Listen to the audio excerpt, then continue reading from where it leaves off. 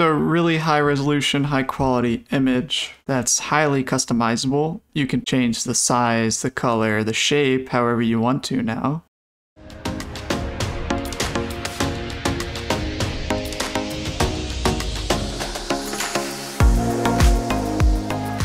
For this tutorial, I'm going to be using output from DSeq 2.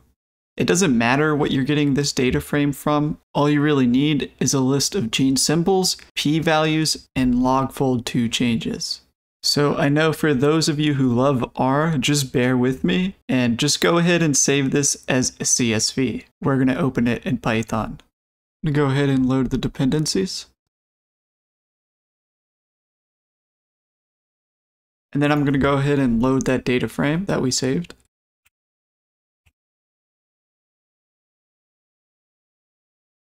And then we're also going to make a new column for the -log10 transformed p-values.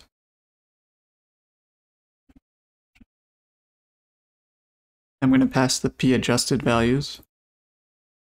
So now we have this column. So let's go ahead and make the very basic scatter plot.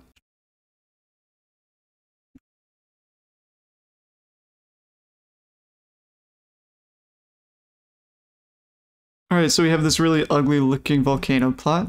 Let's first add some lines to show various thresholds.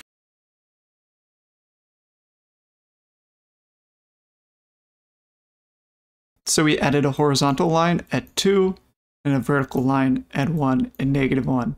Let me just make those lines look a little more pretty and send them to the back.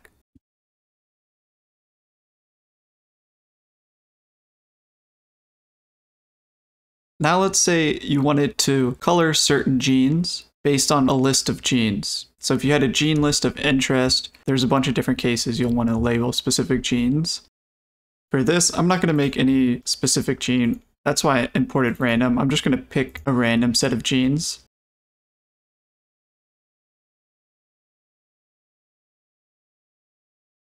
And then now we want to write a little function to pass a new column to our data frame with a new value to color the scatter plot on.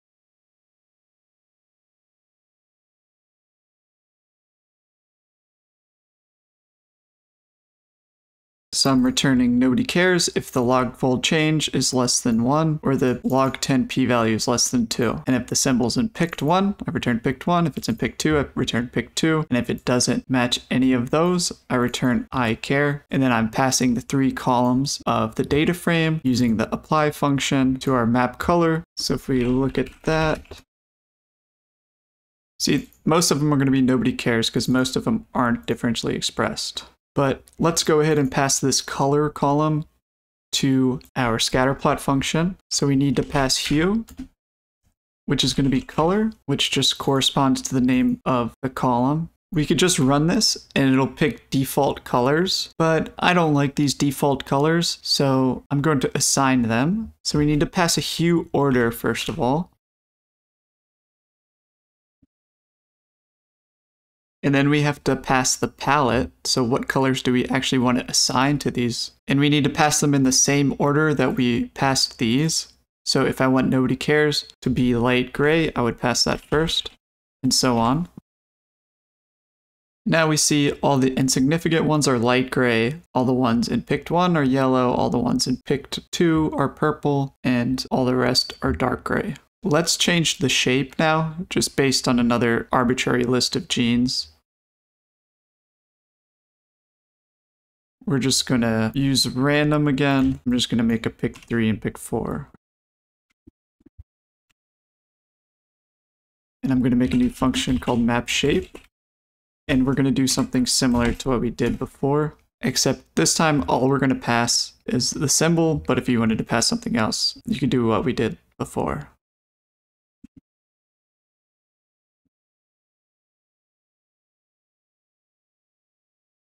You only have to use map, you don't have to use apply because we're only passing one column. But let's go ahead and plot these now. All we really have to do is pass style and shape because it's the name of this column. But here it's picking the shapes for us. So if I wanted to specify the shapes, I'm going to do it similarly to what we did with the hue, order, and palette. But instead of palette, we need to pass the markers argument.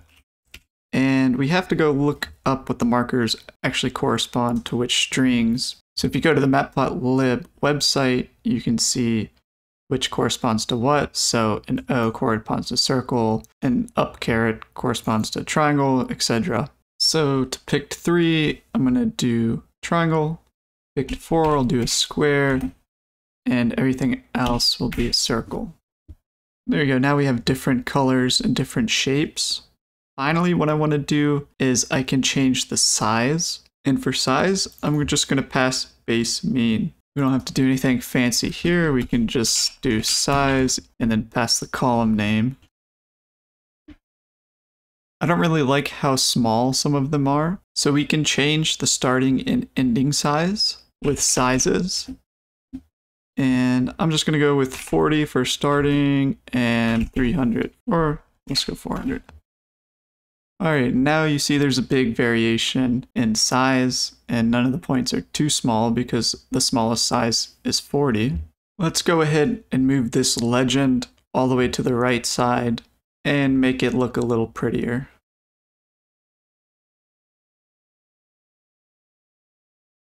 If you wanted to adjust it a little bit, you can just change this number. For example, if I did that, it moves it to the left. If I did this, it moves it back to the right. Let's go ahead and label the top genes now. I'm going to use this adjust text package so that the text labels don't overlap. So I'm going to make a new list, and then I'm going to loop over the whole data frame. And then I'm only going to label the top genes and log 10 value of above 5 and a log fold 2 change above 2.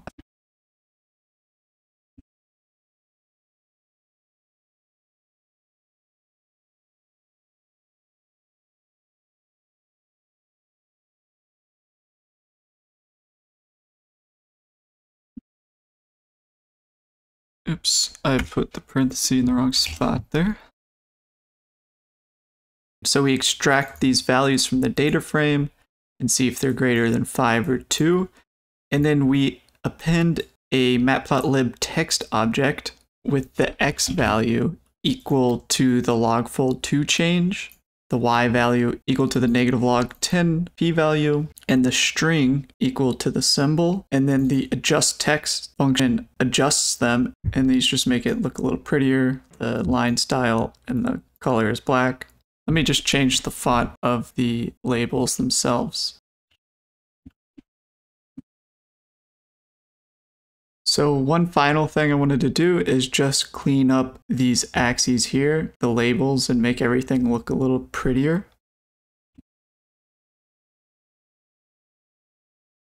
So we made these lines a little thicker. I'm going to get rid of the top and right because I think that looks better. I'm going to change the thickness of these ticks to match the line thickness. I'm going to change the axis labels, make them bold, and change the font size. And I'm also going to change the labels, the X and Y axis labels.